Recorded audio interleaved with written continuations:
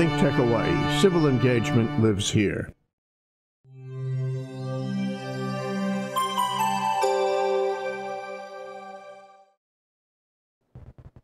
Aloha, welcome to Condo Insider. I'm Richard Emery, your host for today's session.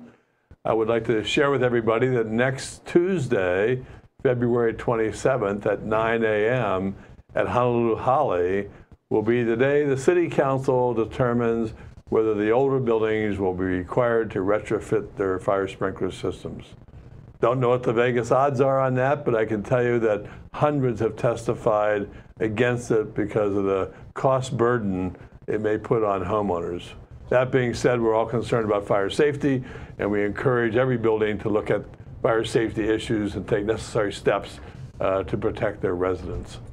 Today, we're going to talk about an issue that has surfaced that there's a lot of misunderstandings on, and that is that when an association forecloses on an apartment owned by an owner and gets possession and want to rent it out, what's the best way to do it? What are the risks and rewards? And I've asked a very good friend of mine and very knowledgeable guy on this topic, Peter Wargo, to join me today and talk about to do or not to do with regard to association rentals of condos, of units owned by condo boards. Anyway, Peter Wargo, welcome to the show, and I've known you for decades. Tell us a little bit about you so everybody knows who you are. Well, thanks for having me on the show, Richard. And yeah, I've known Richard for a long time. I came over to Hawaii over 40 years ago in the military, and like a lot of people at that time, retired and decided to stay in this beautiful land, and got into real estate, started my own company, and I've been a real estate broker and involved in property management and rentals for 35 years. If I remember correctly, you were actually in the Special Forces and went to Vietnam, among other places. That is correct. Well, let me thank you for your service, as they do all the military, because certainly if we didn't have people willing to stand up for our country and our values, we would be maybe not in the place we are today. So thank you for your service. Thank you, and thank you for acknowledging that. Anyway, let's talk about something that's dear to my heart. Is when you look at the condo association, yeah, and you look at, I'll make it up, a 100-unit project, and they do a budget every year, they depend on all 100 people paying their maintenance fees. It's not like a profit-making enterprise. They basically look at the cost of operation, and they look at dividing it by either percentage of common interest or whatever the documents say by 100 people. And so if one person or more doesn't pay, it leaves a puka in the budget. You don't have the money. And so we see where associations regularly will foreclose on an owner, and sometimes banks if they're not paying their mortgage. Can you just briefly share with us, we hear the terms judicial foreclosure, non-judicial foreclosure, in real layman's terms, what the difference is? Yeah, I can do it in layman's terms because I'm not an attorney, and I know you've covered the subject many times. But if you think of it in layman's terms, as I would, that judicial is a long process, and that's usually where you're trying to procure the title. It takes a long time. It's very expensive. It takes a lot of legal help. The non-judicial route was really kind of a fast track, less money. You don't get the title, but you can get possession of the unit and the right to at least try to rent the unit. So that was my understanding of the difference between the two. So yeah, time and money. I think that's pretty accurate. My experience has been, because of all the changes in the foreclosure law, it could take a lender 3 or 4 years to foreclose and clean up the title, for lack of a better word, so you have clear title. That's correct. Where a non-judicial foreclosure can be done in a matter of months and give you possession. So you've somewhat foreclosed around the mortgage, for example, or second mortgage, whatever it may be, giving you possession. And the benefit well, first of all, which way do the associations usually go and why? Well, most of them are going to go with non-judicial, because you want to get someone in there to generate income, as you said. You're never going to have 100% of the people paying, but if you know you're going to lose some. But if you can get some people in there renting and get some of those maintenance fees paid, which help to balance that budget, then that's the smart way to go. And it's fairly easy. Question then becomes, as we're interested in, is who should be handling that rental, finding the person, getting it in there, and accounting for the funds. And we'll get into that in a minute, but staying on point with regard to the foreclosure issue, I've always looked at it as that an association, when someone's not paying, they're leaking oil, for lack of a better word. They don't have all the money to pay their bills or fund their reserves, depending what it may be. That's correct. So by getting someone in and getting possession, not clear title, because you foreclosed around the existing liens, for lack of a better word, they start getting cash flow for the rent. So the question I ask you is, do you know, and maybe you don't, when an owner, let's just say you rented it for $1,000 a month, does that go towards the delinquency, or is that just other income? No, it's other income. You cannot collect, as I understand it, the delinquency, late fees, or anything like that, but up to a certain amount, and I'm not sure off the top of my head whether it was up to 6 months or more. I think the law had changed sometimes. But to pay for the basic maintenance fee amount, you can collect that amount and apply it. Yeah, well, and just to help you with that is that at the time you have non-judicially foreclosed and the association takes possession, again, not title, they are now the owner of the association. And so when they rent it out, it's just rental income to the association. It's not applied to the delinquent owner's account. That account still remains in collection with the attorneys and still fully owed. So the amount that owner is paying in rent would, number one, cover the maintenance fees since you took possession. So you're not getting any worse off. Correct. And then number two, you might be making a slight profit because of the fact that, you know, the rent of $1,000 might be more than the maintenance fees of maybe $400. So that's just extra additional income that in some ways, from a cash flow strategy, helps recover the lost cash flow of the former owner, but really not legally, the rent's not legally applied to the unit. Is that your understanding? That was my understanding, and that the additional money above and beyond what that maintenance fee or what is owed, you have to account for that somewhere down the line. That was my understanding. Yeah, well, I think, you know, of course, the law's changed so many times. One of the things that's interesting about that is that typically when they're not paying their maintenance fees, they're not paying their lender on the mortgage either. That's correct. And so what happens is, because we described the judicial foreclosure, which a lender would use, could take 3 or 4 years. At some point in time, the lender will get a commissioner appointed. Now, what happens to the rent once a commissioner is appointed? It's my understanding that once that takes place, then in fact, the ability and the ownership, if you will, for being able to rent it stops with the association. The commissioner takes it over, and the court has awarded it at that point. So the monies have to be accounted for to the commissioner. That's right. So in essence, the tenant would then start paying the commissioner the rent. However, the commissioner would still be obligated to pay the maintenance fees while he's in possession. So you're still getting your cash flow. The commissioner couldn't take the rent and not pay the maintenance fees. He would have to pay from the time he took over and the order was made with the commissioner. He would have to pay the rent to move it forward with respect to that. So anyway, let's kind of move it along a little bit. So now you've had a situation, the association's not getting paid. They want to do a non-judicial foreclosure so they can get the cash flow, hopefully by renting it out. And they get possession because they get a non-judicial foreclosure. The first thing that comes up, they may have to put some money into the apartment to rent it, just because it might be in bad condition. Correct.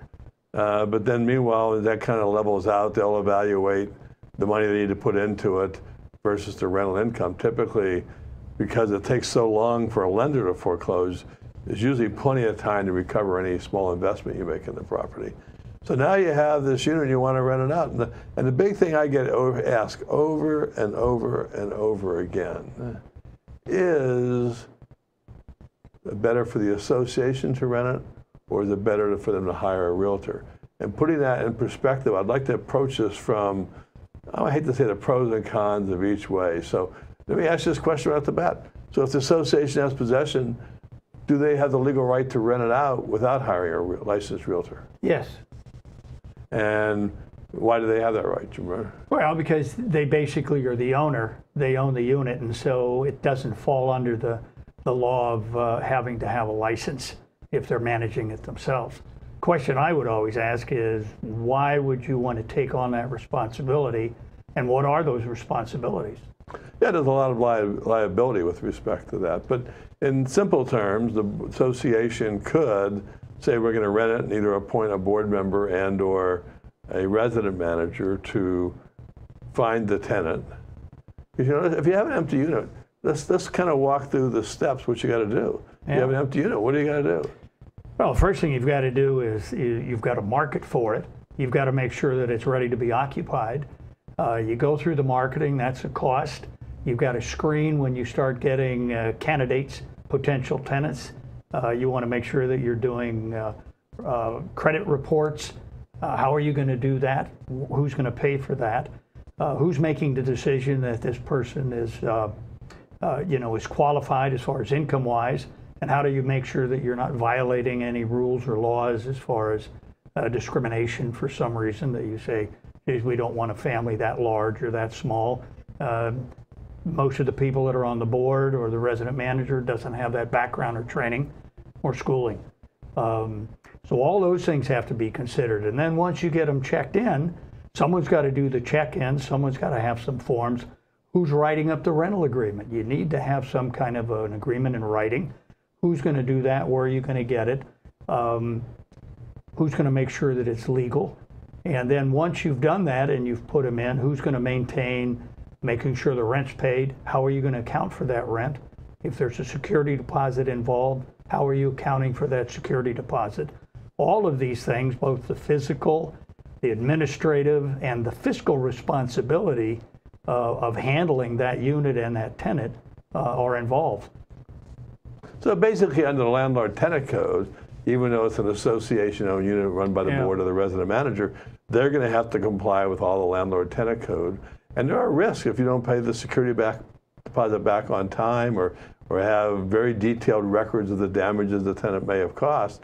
By not following the statute, my recollection is it's a deceptive trade practice and it's treble damages. In theory, you could have to pay 3 times back the security deposit if you haven't given all the right notices, and if you're withholding some of the fund because of alleged damage. You have all sorts of legal requirements to do that you're now imposing on yourself or on the association. That is correct, and that's why you should lean towards, I think, not that I'm a real estate broker and that we handle rentals, but that's what we're schooled for, trained for, have the experience for, to take care of those things, to take on those liabilities on behalf of the board and to handle that for them so they don't have to get involved with that. But it could be very expensive if you make a mistake. And I think you should look at, I always try to look at the end product when I'm asked that question by a board. Assume you do it on your own. Are you really going to save any money? And let's say worst case, something like you forget, or you don't get the security deposit returned on time, or you do it wrong and you don't have a written agreement and they take you to court or they take you to small claims court. Who's handling that? Does your insurance cover that? Is your insurance carrier going to help you? Well, there's a lot of liabilities on this, and I want to spend some more time on that. But we're going to take a short break for a minute and come back with Peter Wargo talking about renting an AOUO-owned unit. What's the better way to go? Be right back in a minute.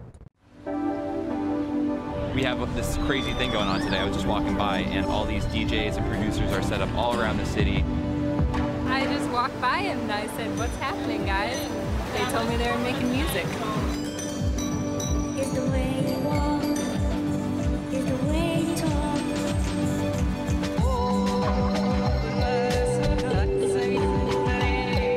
There were a lot of people that claimed they had no musical talent and then sat down and kind of made some really nice sounds. I like this music.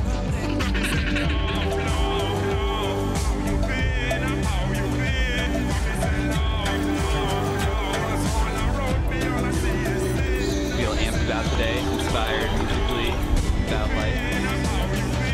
They said I could play, so any chance to play at all. You know, that's my life. I love music. Yeah, I saw it do it.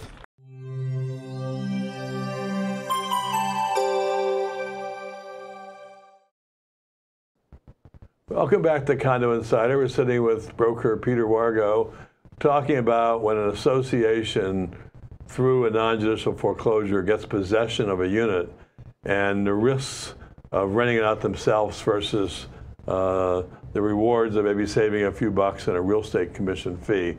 And when we kind of broke off, we were talking about the various steps you need to do to rent a unit. Obviously, find a tenant, maybe do a credit check, sign a lease, a legal document. I think a lease is going to be mandatory. And then you have to make sure that they pay their rent on time, and what happens if they don't, if you have to send notices, if they check out, getting their security deposit back, for example. And there's all sorts of timing and inspections if you think there's a claim because they damaged the unit. It seems like an awful lot of work. It is. And matter of fact, I think we're probably underpaid. But when you look at trying to do all of that on your own, and you're not an expert in that field, plus you have all your other duties. Let's face it, board members are volunteers. And even if they gave them an increase in pay to do something like that, 5 times 0 is still 0. They are volunteers. Highly recommend against doing a resident manager, even if you get the association to agree to it. That's not what their job is for. That's not what they're supposed to be doing. And that's kind of putting a burden where it should not be. I know in a few minutes we're going to get involved what I call the horror stories, some examples of ones that went south or didn't work out too well because of problems. But from my experience, the thing that I see as problematic, even if you had the best tenant and the best credit or whatever, is your managing agent really is handling the maintenance fees and the normal common expenses. It takes an extra step on their part to make sure you establish a rental unit in their system. You know that you're charging $1,000 in rent, so you see on the delinquency if it's not being paid.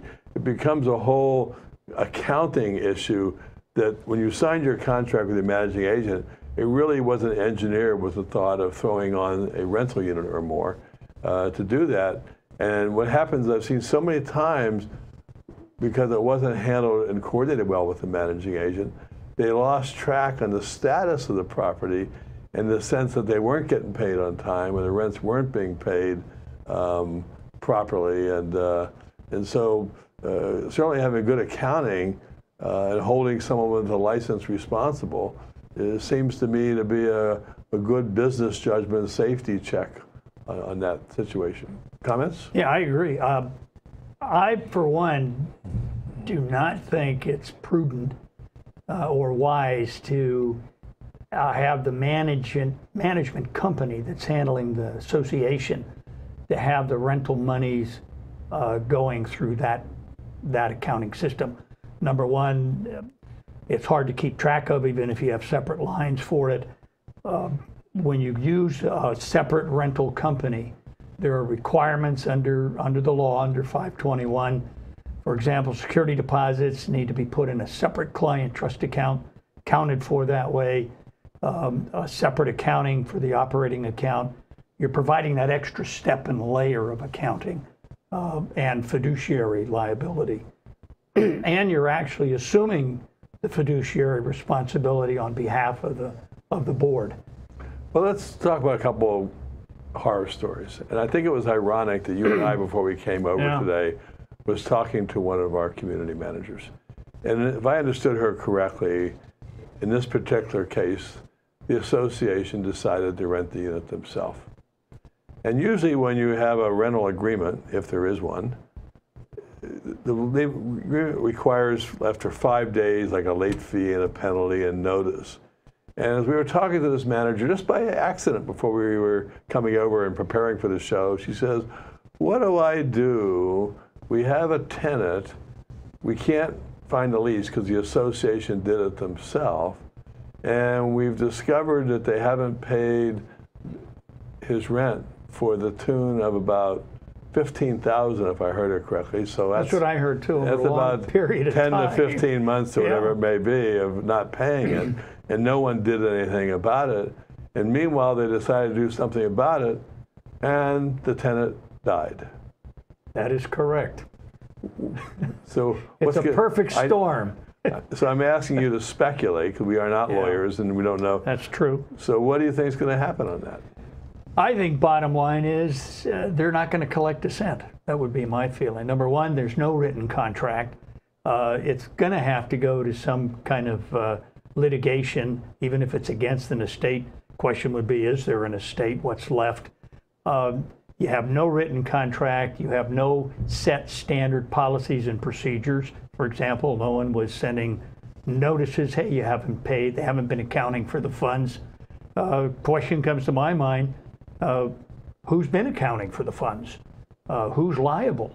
But I think the association and the board is just going to eat that one. That simple. Yeah, the way I don't know all the facts. We only had a few minutes with her, but to me it goes back to my earlier comment about associations, managing agents. Unless they're really brought into the loop and you set up accounting of that, they're not going to know. If you had a licensed realtor, they're responsible to make sure the rents are paid on time, send the delinquency letter or the late fee letter saying you haven't paid your rent, and identify to the board, hey, we haven't got the rent this month or next month, and be taking action. You have to certainly file an eviction based on the non-payment and not waiting 10 to 15 months. And I'm guessing in this case, what I would think. Because I don't know how they're going to get their money, because I'm assuming if the guy's renting, he doesn't have much assets. And now that he has a estate that's going to go to probate, you're going to spend another $15,000 trying to make a claim for $15,000. Yeah. It's not an easy situation. I agree, and you know, and I think the board and associations need to take into consideration that when you use someone who's licensed, there are other layers of protection. For example, when you have a real estate license, you have to answer to the DCCA. You have certain requirements that you must follow under the law. Most rental companies are going to be members of the board of realtors. There's additional ethics requirements. So an association has several layers of protection to try to recoup additional funds than when they're just doing it on their own and they have no accounting for it. And you know, that's going to be the worst case on those, you know, and it ends up going to some kind of litigation. To me, the judge, the ones I've been involved with, is, you know, where's your proof? Where's the written documentation? How have you been accounting? What's your procedure? What are your standard operating procedures for handling this? And if your answer is, we don't have any, Your Honor, I think you're not going to go anywhere. Oh, I agree. Let's talk about one more horror case that, again, we will protect the names of the innocent or guilty, depending how you want to look at it. If you try to do it yourself, you really never know what the deal is and who you're renting to. I've seen cases where they're, I hate to call them insider deals, where the resident manager's friend or the board's friend, they rented it to them at maybe a less than market rate, or they rented it to them and there is no lease whatsoever, and they just think they're doing the association a favor because they don't have to pay a commission. By the way, what is the typical commission for something like this? Normally, our management fee is 10%. Again, it's negotiable, but that's usually kind of the standard that we look for based upon the effort and the amount of work that we have to do. But an example I just gave you, horror story number 2, in my understanding in this particular case, they didn't know who they was being rented. And because there was no lease, or the lease was done between, the unknown, unfound lease was done between the board president and an individual, that they ended up losing, because it was an expensive place, like $25,000 or $30,000 of unpaid rents, because in that case, allegedly the president and the individual made a lease agreement, allegedly signed, or no one has a copy of it. No one coordinated with the management company, so it never appeared on the balance sheet, on the delinquency page or anything. It's all of a sudden, well, we assume he's paying, and he wasn't paying, and all of a sudden, they then had to evict him, although I think he voluntarily left. It just seems that, does that meet the business judgment rule of a board? You know, when you that's a good question. Is the board meeting their you know, fiduciary responsibility? Again, we're not lawyers, but if I was an owner, I would question that board pretty seriously. And I agree. I've number of horror stories just like that where we've been asked to take over a unit, and it turns out that the the board president or vice president's cousin was the one who was going to handle the rental, and by this time, behind, no money, where is the money? And I think it puts the board in a precarious position. Well, let me say this, we're at the end of our show, and first of all, I want to thank you for being here and sharing this with us. The title of the show is To Do or Not to Do on Condo Rentals. Well, let me tell you that yes, you want to non-judicial foreclose. Yes, you want to get possession. Yes, you want to rent them out. And this show may be steered in your mind to the thought you should hire a professional realtor to rent it out, not do it yourself. And yes, that's correct. That's the right answer. You really should hire a professional in your business judgment to protect yourself from potential claims of violation of the Fair Housing and the Landlord-Tenant Code. There's all sorts of high risk and cost to that. You're assured of knowing that the tenant's been properly vetted, and you're assured of knowing you've set up processes and procedures to make sure you get paid. And so it sounds like we were kind of leading this to, that's what you should do. It's because we are. Because as professionals in the real estate business, I think you would agree, it makes more sense to protect the association by using licensed professionals when trying to rent out. I've seen more bad come from trying to save a few bucks by doing some kind of side rental deal on an association-owned unit. And in the end, they usually end up losing more money than what they would have gained. Well, again, thank you for being here, and thank all of you for tuning in to Condo Insider. This show is all about association living and the challenges we face. Next week, we have a discussion about the Douglas Trade Show, the largest property management trade show in Hawaii. We have its head, I don't know what the official title is, of Ken Cantor, but he's coming in, talk about all the seminars, all the education, all the things you can learn from attending the Douglas Trade Show and how to get a free pass. So anyway, thanks, hui ho. We'll see you next Thursday, 3 o'clock. Aloha. Aloha.